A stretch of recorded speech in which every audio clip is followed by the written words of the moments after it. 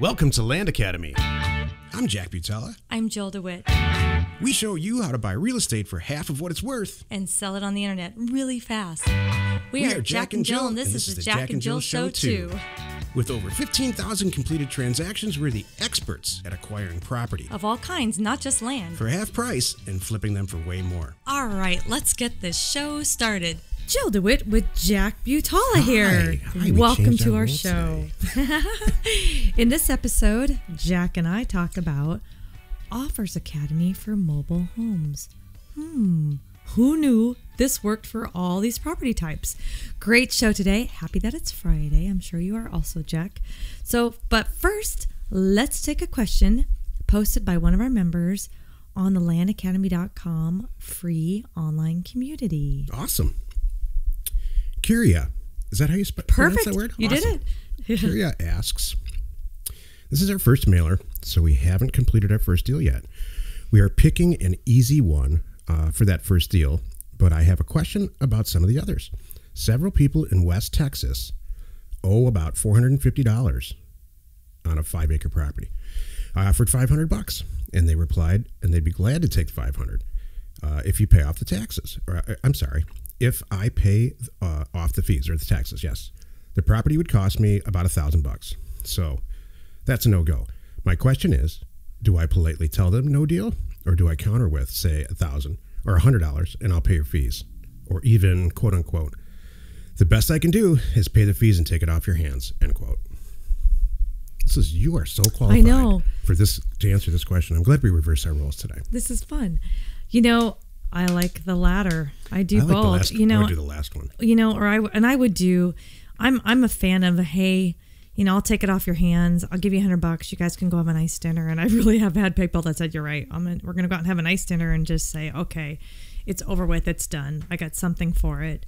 You know, and I think they like that too. When there's money coming to them and they're doing the signing, there's a little something that they're going to get out of it, and it makes them feel good. So I'm with you, Keira, and you're 100% right. There's sometimes that when you sit, and you do the math, and this is one of the funny things I love about the people that think that there's nothing but gold in these back tax situations, because sometimes the back tax situations negates the deal, and you know there's more taxes owed than what it's worth. There's a reason why they stopped paying and why they're about to walk away, and they really want to get something out of you because they know. And then you have to do your homework, extra homework, to catch up and figure out, oh, it is not a good deal. Well, that was a waste of my time. Yeah, it was. So you did the right thing. I'm glad you did your homework and you know where they stand on the taxes. So I would, if they're still good properties and you're still interested, but don't negotiate. I'd say, look, here's the best I can do. I mean, it's a good property. I'll give you $100 and I'll take care of everything else. And I can have a notary to you on Tuesday. And if you have any hesitation, they're not into it, whatever, walk away. It's okay. Yeah. I mean, my answer is very close to Jill's, and especially because you're brand new. If you've been doing this for 5 years, really the question you would be asking is, or you already will have developed a good system for this, but the least amount of talking is the best. So if you have to go negotiate and talk about taxes, and then now you're looking up every single property, and it's not going to be $450 per property every single one. It's going to be $472 and $432, and now you got to contact the county and write a check. And see, this is not what this is all about. This is about you making it so easy on yourself that it's silly. So this is a lot of work. Am I saying you should do the deal? I think you really should, because you're brand new and you found you did everything right. Mm-hmm. But at this point, would I do these deals? Probably not. Yep. Yeah. And good point. Yeah. So, but good great work. Yeah. Awesome. I mean, the system's working for her. It is. You are correct. If you have a question or you want to be on the show, reach out to either of us at landacademy.com. Today's show, Offers Academy for mobile homes. This is the meat of the show. Isn't this great? Jack, take it away. If you haven't, hey listener, if you haven't heard any other episodes this week, they're all centered around one concept: making offers, writing offers, and sticking them in the mail, unsolicited, based on good data for people who own assets. It only works, in my opinion, if you have a good database set or a good data set to behind you to make it work. So mobile homes, like any other asset types, we've covered several asset types today this week: commercial real estate, single family residences. We always talk about land, and we talked about a little bit how to use the program to get listings if you're a real estate agent. Mobile homes is no different. It's a 5-step process. Get access to the data or the tools. In this case, the tools are it's a 2-part scenario. You get access to a database, and then secure a mechanism to send out bulk mail very, very efficiently and very economically, inexpensively. So there's that. Number 2, qualify a buyer. Do you want to go send a bunch of mail out to a ton of people who own offers out to a ton of people who own mobile homes just to see what happens? Or do you want to know that you're going to do a deal and buy mobile homes to people specifically who are in the business of flipping them, or in some way they benefit from purchasing mobile homes? If they're already in that business, you're just providing a good straight deal flow for them, acquisition flow. Number 3. What is number 3, Jill? Clarify the asset criteria. Yeah.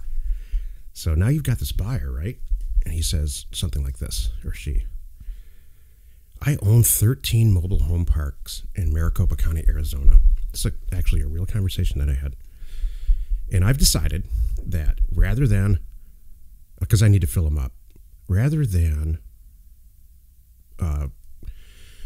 putting a notice in the paper or advertising in a magazine or putting notices up at the hospital because they're close to a hospital, and then having people go through the expense and the time and the effort to move their own mobile home onto our lot and connect it, I would rather that I purchase a ton of mobile homes, regardless of quality, for about $5,000 each, and then rent them out so they can. It's a turnkey situation. I want to kind of create an apartment building deal. Can you please find 350 mobile homes for me? That's the kind of conversation you want to have. You qualified that. Now you qualified the asset. The buyer's qualified and the asset's qualified. And away you go. You send to everybody who owns a mobile home that fits his acquisition or her acquisition criteria perfectly, and you send them an offer. Number 4. That is number 4. Send offers to the owners. And then number 5 is get the deal done. So mobile, how does mobile homes differentiate, or how's it a little bit different? I was just going to ask you, can you clarify when you're discussing which asset? Because there's a mobile home, the physical asset, the building, the structure that has wheels on it, and there's also the mobile home parks where they rest and they lease out the space indefinitely. So will you please clarify for us, Jack? Yeah, sure. I mean, this works for purchasing mobile home parks also. We talked about commercial real estate yesterday. I think it was yesterday or the day before. I think it was yesterday. And yeah, so you can send letters out all over the country to people who own mobile home parks. And if you have a buyer in your back pocket, they're in that business and they have identified the area as somewhere they want to buy mobile home parks, it works. Mm-hmm. This is actually for mobile homes. And I've done both, and it works with both. Mm-hmm. It's a different database. So the mobile home parks, that's a real property. You can use the asset set or the tool set that we have now, RealQuest. For mobile homes, you need the national access to the DMV, which we are just about completing. It is not available yet to the public, but we're close. Does that answer it? Yeah, that's exactly one. I wanted to clarify which one we're talking about to make. The one with the wheels. The one with the wheels. the one with the avocado green refrigerator and wheels. Doesn't that paint a picture? And linoleum. You know what's funny is that trailers get such a bad rap, and I don't know why. I love trailer parks. That's funny, and now I think it's cheap as heck to live there. Well, I mean, you could call a mobile home a tiny house. Yeah. Everyone. You know what? It's the same thing, by the way, but they have a whole different spin on it. You know what I'm going to say? I'm going to visit my grandmother in her tiny house. Everybody goes, oh, that's cool. Yeah. Or my grandma lives in a mobile home. Mobile home, I go, oh, that's my not grandma cool. lives in a trailer.com. Yeah. I mean, when you really think about it, everyone, it's not any different. They both have wheels and they hook up to things, or they're self-contained, and all that. Jill and I went and looked at a mobile home park that's close to where we live in Southern California. It's right on the ocean. It's gorgeous.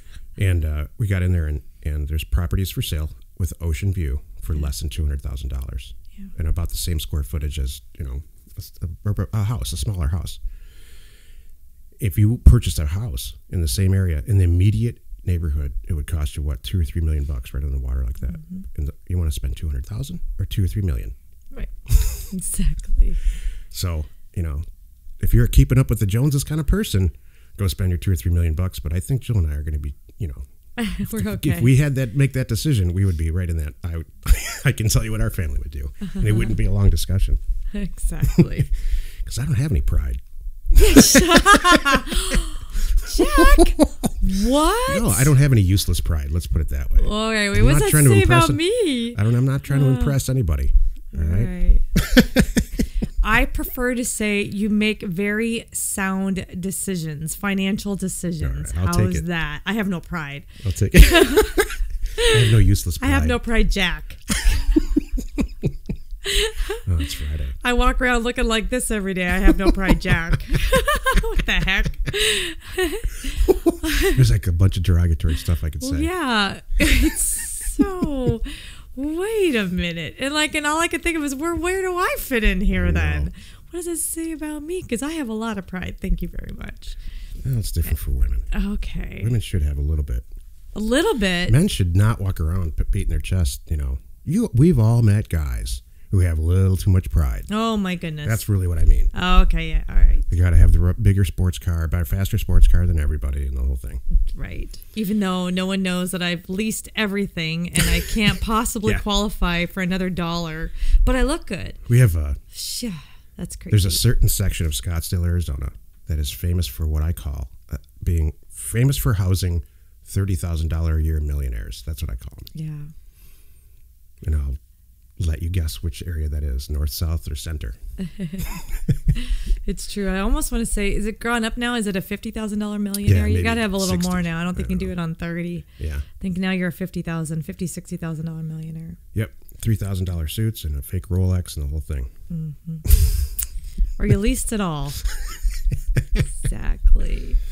So how's mobile homes, how would you approach this differently? So I talked about how you qualify the buyer differently. Maybe that's a situation like that.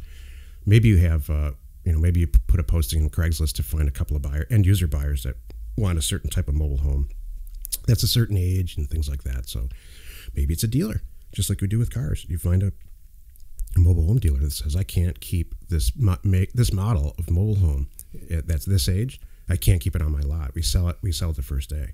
If I had 50 of those, so you narrow your search down to that.